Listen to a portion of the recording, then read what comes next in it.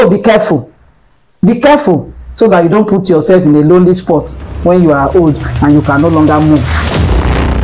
Does an adopted child have a different right from a direct offspring? An adopted child has equal rights with your biological children.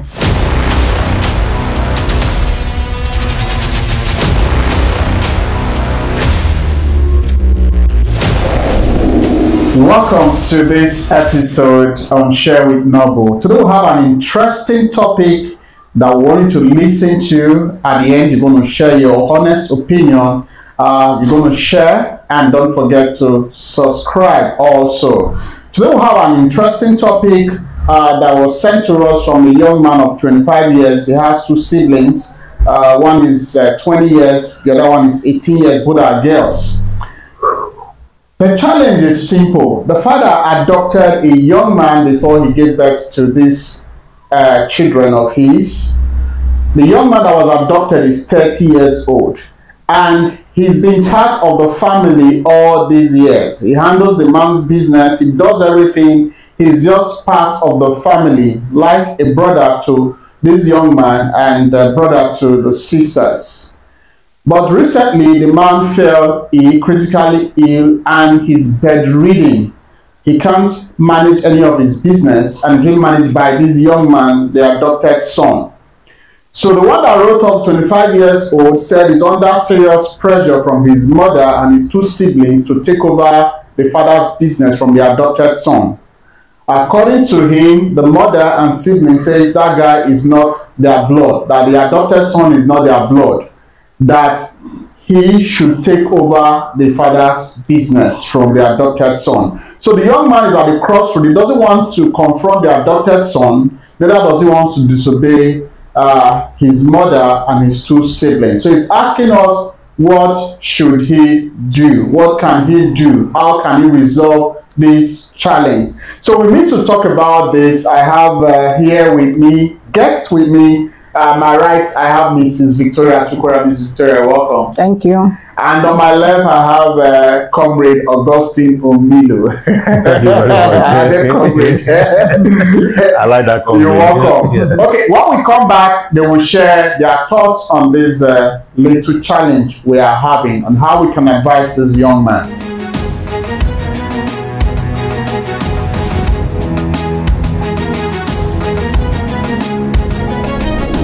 Okay, you're welcome. Ms. Victoria, let's start with you. What will you advise this young man? Yeah. He's 25 years, right? Yes. He's still very, very young. He needs to learn the nitty-gritty of business. If actually he wants to take over. Because business is not something you just jump into. And for the mother to start to breed such thing in his mind, it's not just fair. It's not just fair. The mother should concern herself with how they will, if they are still in school or if they will go further to learn the art of or let them grow and be mature too, you know. For her to just start to whip up this kind of sentiment in the mind of this young man is not just right. This young man has been with them from time. In short, they grow up to see him as their elder brother. Yeah. And he must have played a vital role in their individual lives, you know, for them to accept him as one of them like that. The guy must have put in so much. No wonder the father now said, okay, take over this business for me, because he has seen the ability of this man. The mother that is whipping all this sentiment, does his son, this young man that is writing us now, does he have the ability to take over, to run this business the way this young man has been running it? And then, does this young man writing us now, does he knows the nature, the kind of business they do? So he needs to learn, he needs to go closer to, in as much as he has said it himself, that he doesn't want to hurt the young man and he doesn't want to hurt the mother. He's in between the two of them. So he should let the mother know that whatever the mother is asking him to do, he cannot do it. He cannot just do it because it will cause a whole fight. And at the end of the day, even they may end up not getting any information that will even enable them to take over the business from the young man. It's okay. Thank you very much. Comrade, yes. Do you have a contrary opinion? Well, from the story you just painted, yes. I want to believe that this young man or this family must be African family. Yes. You know, they don't bother. Not just African, they are Nigerians. Not just Nigerians, they are from the southeast. Okay. So these people don't even bother about businesses surviving beyond the lifespan of the founder. You know, because if you do that, you have seen situations where Bill Gates is no longer in charge of Microsoft. Yes. Other persons are managing it. These people bought shares. They were not there when Bill Gates and his friend were founding the business. The most important thing is, how has this boy been managing this business? Has he been managing it well? Because if you have been managing it well, ensuring that the money comes, the company is making profit, and the profit is shared and reflecting in the management of the home, there's no point being in a hurry to hand over the business to the son. So for me, that 25-year-old son is now at the center. So he's the one that is actually at the crossroad. And I want to congratulate him because he's not in a hurry to just work according to the details of the mother. Yes, because this young man, the 30-year-old boy, has been managing this business. And all of you grew up to see him as your elder brother. Now, for me, the boy should call his brothers or sisters and the mother to a meeting. Yes, mommy, I like to take over this business from this young man. But what is our problem? Find out from your mother why he wants to. If the reason for taking over the business is because maybe the boy is not bringing enough money to the family, for example, you can say, okay, mommy, in that case, after this meeting, we are going to call another meeting between us and the boy, our brother now. Let us agree on who should be signatories to the account of our business. Let us also agree on how we can constitute maybe something like a board, if there was no board before, where I can be a member, my other brother can be a member also. If possible, you can be a member also, my mother, you know. So if all of you are members of the board of the management team now of the place, each time there is going to be any meetings, you will appear. So everybody will be contributing. But the most important thing is how to ensure that this business grows beyond the lifespan of this man now that is bedridden, not just to remove the man. If the mother now agrees with him, all of them can be understanding the man. This young man, 25-year-old now, can be marketing manager. The other one can be, you know, whatever it is. All of them being part of the business with the view to understanding the business so much that at a point, the manager now can become the chairman. Well, so it can continue to be a going concern. It's okay. Thank you so much, comrade. Mrs. Chukura, let me come back to you. You know, when you were talking, you talked about the woman wiping up sentiment. I think it's normal for most women. I use the word most, not all. You see, when it is not their child, their direct child, you know, they adopted this orphan. The lady, that's the woman, and the husband adopted this orphan. But because she now gave birth to her own, she has... You understand? Why do you think most women do that? I want to say that it's because wealth is involved. That's why this is like that. If you look at situations like that, you find out that there's something that interest is building on. That is why the feeling of... No, let me come in. While you were talking, you talked about the woman or the mother wiping such sentiments. So my question is this: it's normal for most women in this part of the world, you understand, when it is not their direct child. Remember, it is that the woman and the husband adopted this orphan and trained this orphan as their own. So, but because they now have their own son, she's not trying to differentiate. Why is it common amongst women when it's not their blood? It's a feeling of insecurity, feeling insecure, feeling not too safe with that child that you brought in with love, you know, at that time, you know. Now that you have your own, now you are feeling that this child may grow up to take the place of to take what belongs to my son. That feeling of insecurity is what is bringing up all these things. Otherwise, a child that both of you agree to bring into the house is equally your child. even though you are not the one that gave birth to her, but your consent, you gave a consent there that this child will, and you even contributed to nurturing this child too. You contributed to his growth. And what has gone wrong now? What has gone wrong? Because of wealth. You see, so women should learn to take their is it stepson now, stepchildren? It's adopted child. It's her son. You see, the one adopted has qualified the child to be her own. It's her child. So women should learn not to segregate. They should let all of them grow up together, share love equally among all the children. It's okay. Thank you very much. I'll go, Milo. Let me come back to you. Let me ask that question like this. Does it mean that an adopted child does not have the same right as the direct offspring of a parent? Yeah.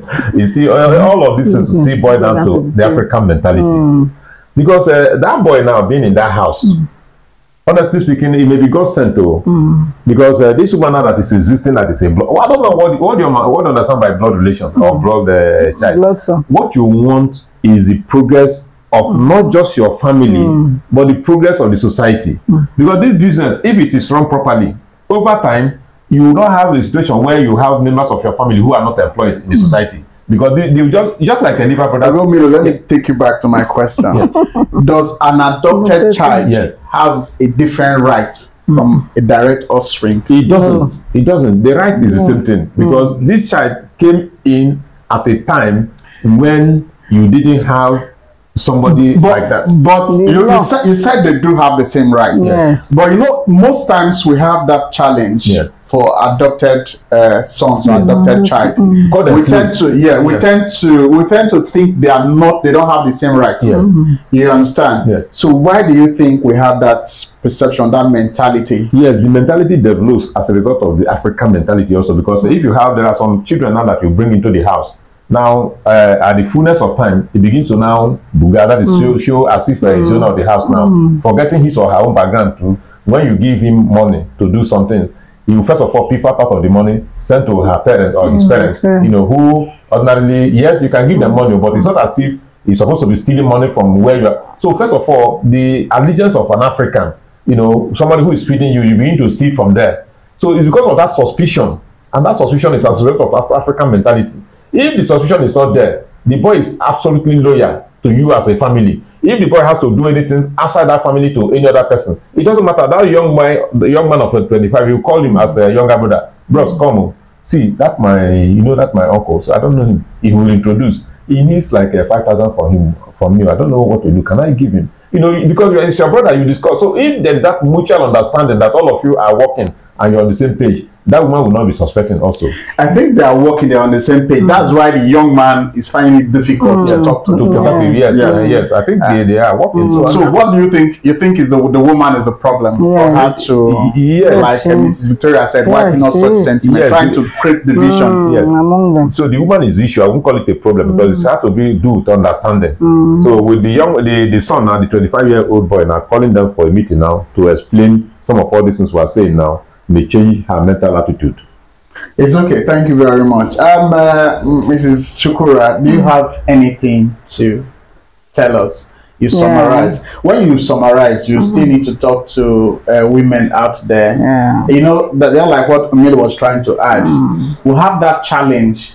Some people think the adopted child or adopted son is a slave, is a house help. You understand? We don't understand that adoption. We don't understand what it means. Even when we sign the documents that we're taking this person as our child, we still don't understand. So when you give us that advice, you just wrap it up. Okay. Fellow women, I want to let us know that an adopted child has equal rights with your biological children. And they have come into the house, just like Ogamilo said, angels, don't look down on them, because they were a stepping stone for you to even climb, to balance your marriage and to give your marriage meaning. Because a marriage, after 2-3 years, people begin to look at, and when there's nothing there, you have your problem. But with this child, there's this warmth that comes into your home. Please don't look down on them. Take them as your own. Let them grow with your children. You don't know too. They may be the ladder that your own children too will use to climb. And as you do that, nurturing them, grooming them, sharing love, making them to understand they are of one family, there will not be division. And you'll be better for it. This one giving you love at your old age, this one giving you love at your old age. Instead of you at your old age, you begin to see children fighting one another, killing each other because of this simple sentiment that you drop into their hearts. Please, let's stop that attitude. It's very, very bad. Let them grow together in love. Show them love. And for the business purposes, know that you too, as a woman, you have a role to play in the growth of your husband's business. So that as soon as you get involved, the earlier you get involved in that business, the better for you. So you begin to learn too with the children the nitty-gritty of the business and to desire the growth of the business. By the time you get involved, you will now begin to, maybe with your idea too, you will now begin to see new ways of expansion, new method of doing things. Then you also borrow from their own knowledge. Let all of you come together and make family grow better and sweeter. And your business will be better for it. Thank you very much. Thank you so much for that advice. Comrade Omilo, you're going to advise us taking into cognizance what I said, the adoption, the right of the offspring, and then, like Miss Victoria added, advising the woman to get involved in the husband's business. Because if she had gotten involved on time, we won't be talking about this situation now. And also, we still have this challenge where a man, maybe a man that has more than one wife, some of the wives tend to feel this threatened by the children of the other one. You understand? So you could your summary will just look at all this and advise our audience out there. You see, in the world, nobody can threaten anybody.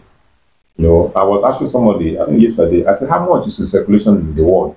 He said about 40 trillion. I agree, but I said that is because you did not take into cognizance the fact that Nigerian currency is not competed, because there is no stable value attached to Nigerian currency. And now, if you have to have the currency in circulation, you have the landmass in the world, everybody has a portion. Now, that portion of land, that amount of money that is supposed to be for you, it is left for you to appropriately grab your own. And how are you going to grab your own with information available? It's not by fighting anybody. If you work with your family members, including your children, if you teach them the way to go, and they know by education and all that, there's no need for you to struggle with the slave, or if you call it slave, or you call it the... At the fullness of time, all of them will grow to appropriately appropriate whatever belongs to them as created by the Almighty. So you don't have to fight anybody. So for me, if you're a mother, you're a father, looking down upon somebody who is in your house because it's a slave, you are causing problem for the society, because every child is your child. That is the submission of a Chris or Yakilo and Am I correct? Let me also add this little. We should remember that we as parents, we are growing old. You will choose whether you want to be an old, lonely old woman, because the children will grow up to see that you were the cause of their division. So be careful. Be careful so that you don't put yourself in a lonely spot when you are old and you can no longer move. Thank you so much for that addition. My young man that wrote us, you've listened to words of experience shared from Mrs. Victoria and Comrade Augustine Omilo. It's not left for you to put those into practice. You understand? And also, those of us out there, remember, an adopted child has the same equal right as a direct offspring. This woman now is fighting because she now has her own. When she adopted this young boy, this orphan, she never had any, but now she can now fight. But let's get this straight. Once the child is adopted, the papers are complete. Everything, the right, that child has equal rights. And those of us out there, let's shy away from this division we try to create in most of our families. It's not going to help us. Like Mrs. Victoria added, do you want to be old and lonely, or you want to be old and have your children surround your table? That's the question you need to ask yourself. From us at Noble TV, my name is Noba Arize, and my guests, Mrs. Victoria Chukura and Mr. Augustine Omilo. Don't forget to like, share, and comment. From us at Noble TV, we're going to see you in the next episode. Thank you.